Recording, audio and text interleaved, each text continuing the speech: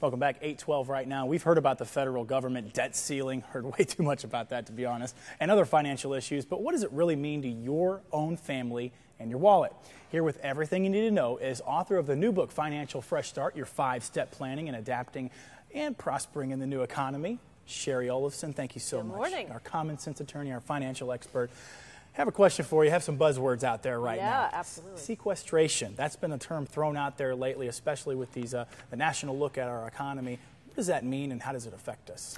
Well, a little while back, we almost defaulted on our obligations. And as a result, the Budget Act passed. And in the Budget Act, they agreed to raise the debt ceiling, which effectively is how much the U.S. can borrow, also agreed to some immediate cost cutting, and set up a super committee that was supposed to come up with some ideas for future cost cutting. Here's the hitch, though. If that super committee didn't come up with ideas, there was an incentive in place called sequestration, which meant that if you guys don't come up with ideas, we're going to have these automatic across-the-board cuts. The goal was that that would incentivize them to come up with cuts. Of course, it didn't work. So now we've got these sequestration cuts that are scheduled to start. Interesting. You know, we can kind of wrap our head around defense cuts. Yeah.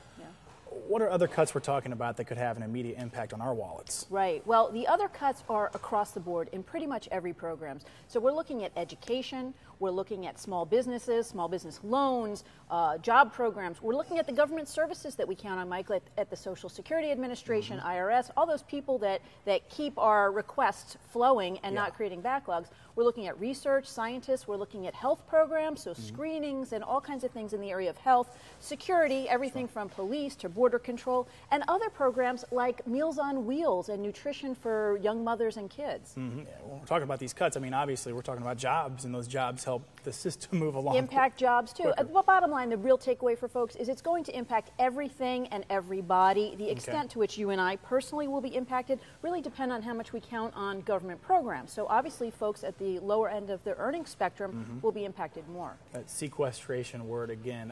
When will it happen, if it does? We're looking at the next couple of weeks. Okay. Now, some of the programs, some of the proposed cuts will be morphed a little bit. So we're not going to see exactly what's on the table now. But the bottom line is that there will be cuts. We've already seen, look, folks are taking home 2% less because the paycheck holiday expired. We're already seeing the post office cutting back on services on Saturday. So the thing folks really need to think about is what government programs do I rely on? And if those programs happen to get cut, what is my plan B? You never really realize how much you appreciate, especially the post office, until you actually need it. Exactly, and some of them are less direct. So services, for example, by some estimates, we're going to be waiting at airport checkpoints for as many as 3 hours if those security folks are cut back. So you just never know. Well, Shari, we appreciate your help, as always, our financial expert and author, Shari Olefson. Back to the news desk now, Keely.